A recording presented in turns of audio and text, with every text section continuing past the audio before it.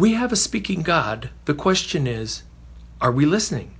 Now, I know anytime that I talk on the subject of hearing God's voice, I know there's some pushback and there's some objections, and I'm not opposed to those because I have heard some rather interesting things that people have claimed have come from God that I really question whether they have come from God. In fact, sometimes I really honestly don't believe that they have.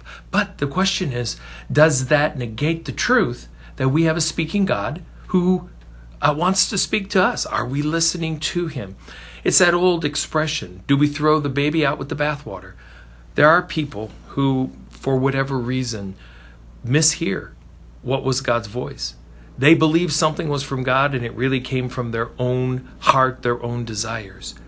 But that doesn't negate the fact that we have a God who speaks. And he wants to speak to us, his children.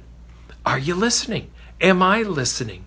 Don't let what some people have done or weird things that you have heard keep you from being open to a God who wants to speak to you. God speaks. Are you listening? Are you welcoming his voice?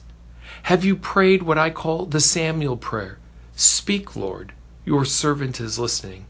Make that a part of your daily prayer life, and you may be surprised that you will begin to hear the voice of God.